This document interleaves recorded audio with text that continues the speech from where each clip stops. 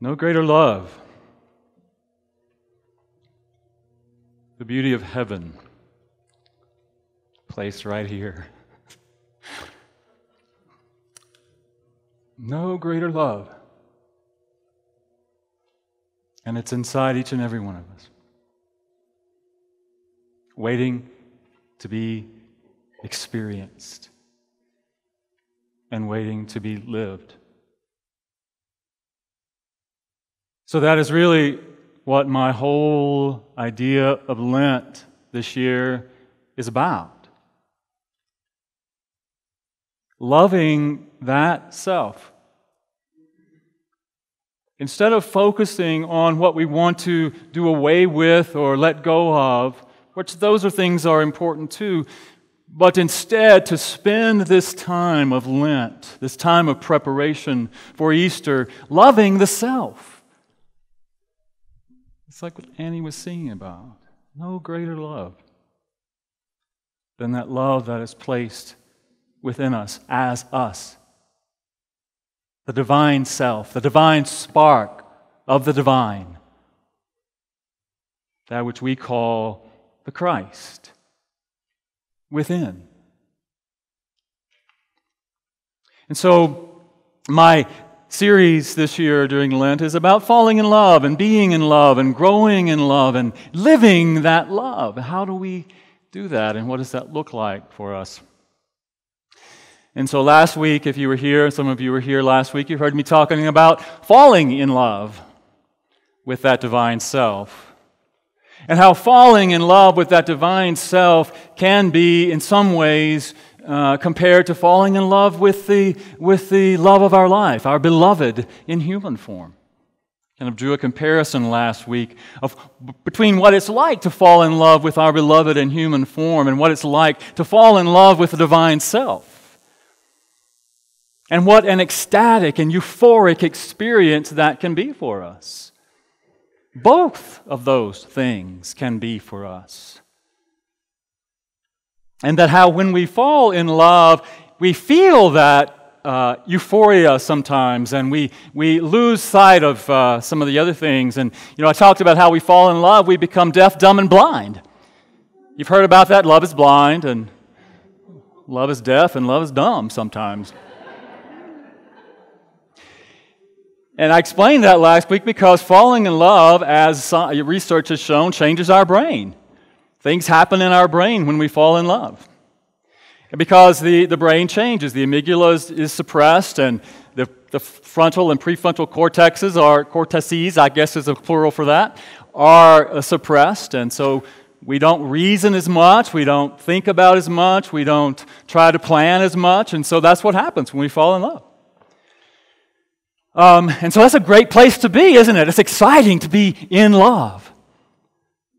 And my idea is how can we live in the space of love all the time, or as much as possible?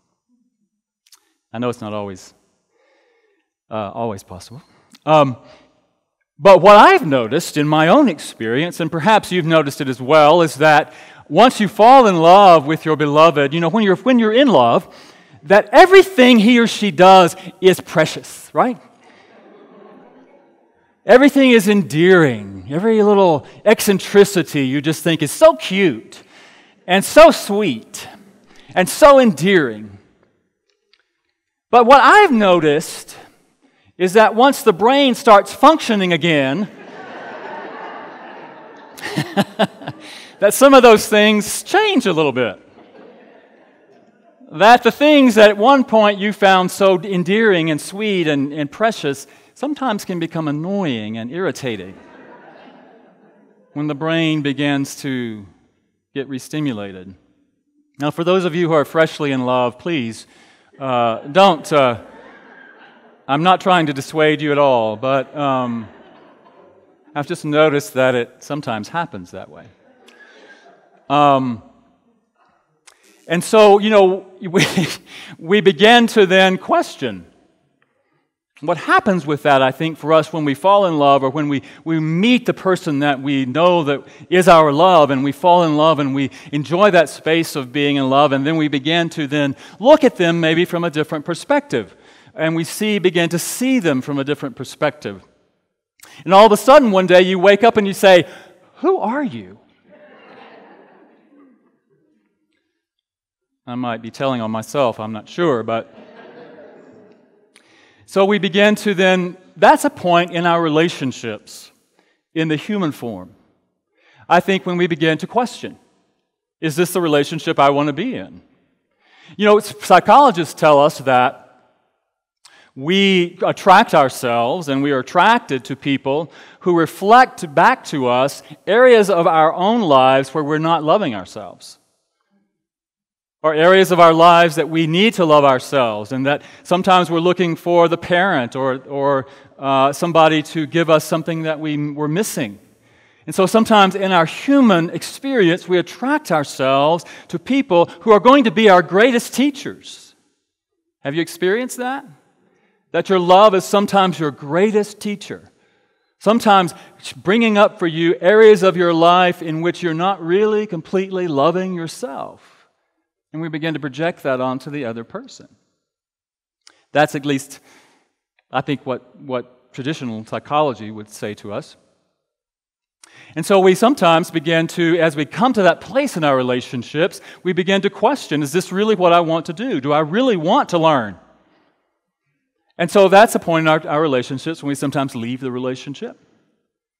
Or at some point, we may decide that we want to invest in this relationship. And what I am drawing in comparison is that sometimes the same thing happens when we meet our true self.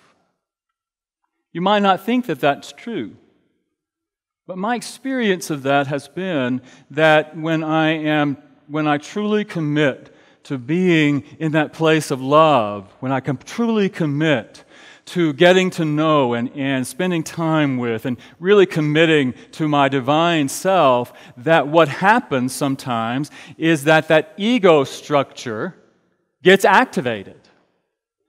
What I mean by the ego structure is all those myths and messages and beliefs that we hold about ourselves, how we have been operating in the world, how we see ourselves in human form, and how we know ourselves in relationship to other people, how we know ourselves in relationship to our activities, our work, or our finances, or whatever it is, that how we know ourselves. It's sort of what I call the ego structure, and that we allow to define us, and that becomes sort of our box, our comfort zone in which we operate.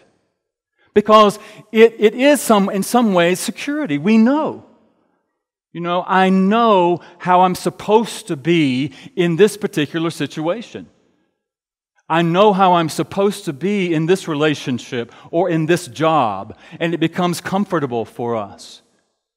And so when we begin to explore something different, it may not be quite so comfortable. And it's sometimes a challenge for us to really break free from that ego structure, because sometimes that ego structure can become a prison in which we imprison ourselves. And even though it may be comfortable, it is not in alignment with that love, that divine self, that Christ self that wants to express the soul of us, if you will. And so when we begin to, it's sort of like, we talk about everything vibrating, everything is energy, everything has a frequency, everything is resonating. And if you think about the soul of you resonating at a particular frequency, and then the ego of yourself resonating at another frequency, when you begin to activate and strengthen the frequency through your intention of your divine self, then you feel the dissonance of the frequency that you've been operating at. Does that make sense? And the stronger that frequency gets in your own awareness, the more uncomfortable it gets trying to operate from that ego perspective. And it's not always pleasant. I'm not trying to dissuade you. I just think that's what happens. And we talk about this ego structure, the ego sometimes in some traditions we talk about, well, that just has to die or fall away. And I don't really like the image of dying because I don't believe anything really dies. I think that things transform. And I think it's about transforming that ego structure. And so I think that what I would like to suggest is that when we focus on the awareness of our divine self, when we spend time in prayer and meditation and contemplation and filling our awareness with the divine self, then we strengthen that frequency. And then that frequency can then transform something different. The things that are not in alignment with it begins to come in resonance with it. Make sense? But it's not always fun. Have you noticed in your relationship with your beloved that it's not always fun? That sometimes there's some struggle. Sometimes there's some dissonance. You don't always agree. But are you willing to work through that? Are you willing to face that? Are you willing to find a place where you can come into some agreement and resonance with that? And so that's what I'm suggesting that we do about our divine self and coming into loving that self. Because I think it does require some transformation, and transformation is sometimes messy and sometimes not always pleasant. Again, I'm not trying to dissuade you, I'm just thinking about being realistic. At least I'm sharing what my experience has been around that. It's sort of like the transformation of a caterpillar to a butterfly. There's a story, you may be familiar with this little story called Hope for the Flowers. How many of you know the story Hope for the Flowers? It's a story about two caterpillars, one named Stripe and one named Yellow. And Stripe is a male caterpillar and Yellow is a female caterpillar, and they are struggling to find. It's sort of like our lives. It represents how we struggle to get to the top. There's this pile of caterpillars, and they're all crawling to try to get to the top. And they create this pillar of caterpillars up to wherever. And then Stripe and Yellow are struggling to get to the top. And eventually they find out that there's nothing at the top. And so they decide to come back down. But they know deep within them that there is something more. That all the struggling, all the trying, all the efforting in life to try to get somewhere is not what it was about for them. But they knew there was something within them that knew there was more. And so Stripe takes off and he goes back up to try to do it again. Well, maybe I did it wrong. Maybe I went the wrong way. So he tries to do it again, struggling in a different way to get to the top, to find out what's up there. And Yellow decides to stay behind.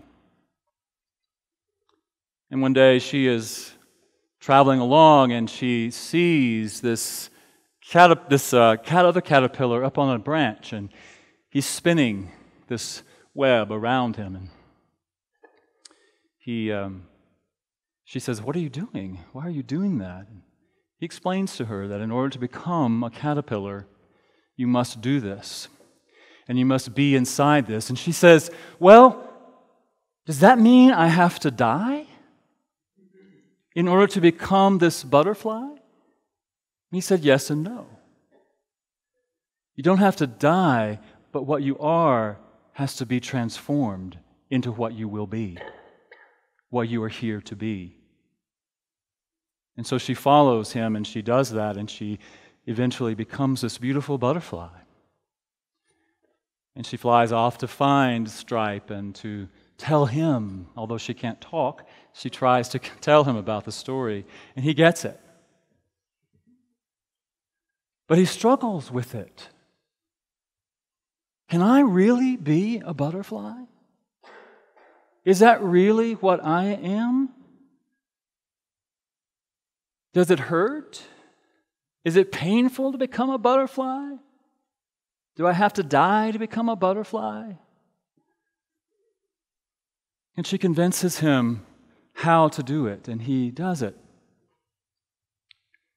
But I think that, and then they fly off together, happily ever after. But I think it mirrors for us what happens within us. That we know that Christ self within us, the soul within us, knows that there's more. No matter how much we struggle out here, it's not out here. No matter how much we try to define ourselves through our ego structure, no matter how much we try to strengthen that aspect of ourselves, it's not enough. It is not who we are. And sometimes we say, well, it sounds like it might be too painful, or it might take too long, or it might be too arduous for me to really live my true nature, for me to become that beautiful butterfly, that beautiful light. So I think I'll just stay a caterpillar. I know what this is like. I know what it's like down here on the ground. I know what I'm supposed to eat. I know how to do this. I don't know what that's about. So I think I'll just stay down here.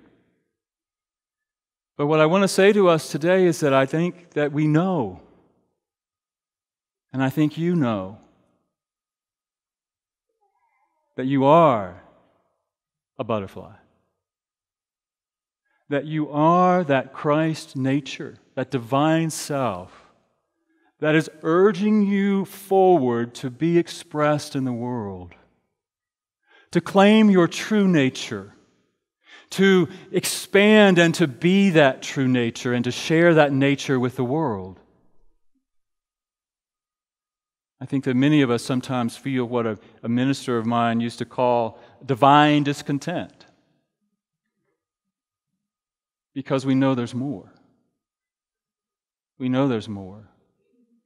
And that more requires us to be transformed. Now, if you know anything about the transformation of the caterpillar to the butterfly, the caterpillar basically does dissolve in the cocoon. But there are the essence of the butterfly is always there, even in the goo. You know, I love it when somebody said, "There's God. God is in the goo." You know, God is in the goo. God is in the goo of the caterpillar, and God is in the goo of your life. Even if it feels like God can't possibly be there, God is in the goo of your life. Even if it feels like your life is falling apart, God is in the goo. God is the goo. God is the goo as you. As Dr. Seuss might say, I don't know. God is the goo as you. I like that. God is the goo as you. I mean, sounds like a good song, maybe a good story. I don't know. God is the goo as you. But there is that within you that knows, that lives, and that is inspiring you forward, I believe, to be all that you can be, to be that beautiful light that shines in the world. And I think that in order to do that, it requires us to do some work. And some of that work is all of the work really is internal. Some of it is about meditation and prayer and contemplation and strengthening ourselves, strengthening our awareness. But as I was thinking through this week and how I was thinking about growing in that capacity of love, growing in love for ourselves, that it's important for us to claim for ourselves our own divine power to transform and to transcend, as we see in the story of the caterpillar transcending that space of the earth that crawling around and then being transformed and then really ascending. It's sort of the whole story of Easter in a way. And so as we prepare ourselves for that, I want to suggest this week that we focus on a few of what Charles Fillmore, the co-founder of Unity, defined as our 12 powers. Now, the 12 powers, for many of you, if you're not aware of the 12 powers of man, Charles Fillmore discerned with the help of some of the earlier traditions and probably some of the Eastern traditions as well. They're very much similar to the chakra system that many other traditions talk about. But the things I want to suggest that we focus on this week.